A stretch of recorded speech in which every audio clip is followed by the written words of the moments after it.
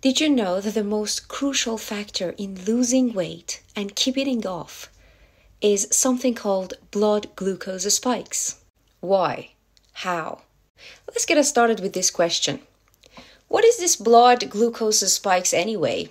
Our blood naturally contains a certain level of sugar, typically ranging from 70 to 100 milligrams per deciliter. When blood sugar rises, it leads to the blood plasma becoming sticky. So the body is in this state of distress because cells struggle to receive water and nutrients from the blood. It's not that complicated. Some certain foods trigger these abrupt rises in blood sugar that we need to learn what they are. Most of these foods are simple carbohydrates, like white bread and sugar. As soon as you eat white bread or sugar or simple carbohydrates that we will discuss later in details, they rapidly break down, transforming into glucose that enters the bloodstream, causing blood glucose spikes. Now let's paint a picture here. Imagine your body is a calm, peaceful city.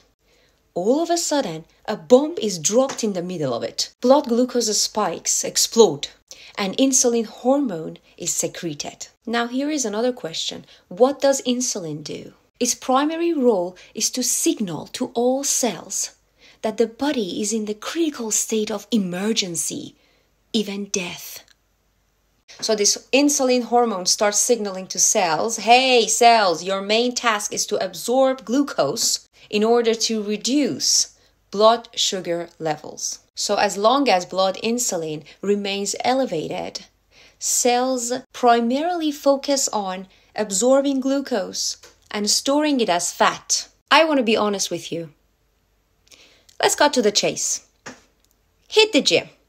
Hop on the treadmill. Go for a run. As long as your blood insulin is high, cells won't burn fat properly.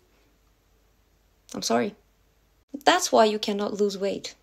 So the key to weight control is to keep your blood insulin low by preventing glucose spikes. One more interesting thing about insulin hormone. When it is high, you feel hungry. I'm sure that you have experienced this. When you eat something sweet in the morning, for example, as breakfast, you're hungry the whole day, and your hunger intensity increases.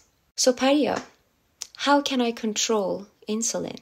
If you want to control insulin, avoid simple carbohydrates, white bread, sugars. I'll explain in detail later in other videos. Ice cream, sweet chocolate, fruit juice. Wait here. I know that it's fructose, which is natural sugar, that's true. But as soon as it enters your body, it goes into your liver and it turns into glucose and it causes glucose spikes in your blood. So the same process happens. We want to control insulin, right? We should replace simple carbohydrates with protein and fat, like eggs, meat, fish, or fruits like coconut, avocado, olive, almond, that I will tell you later for sure in details.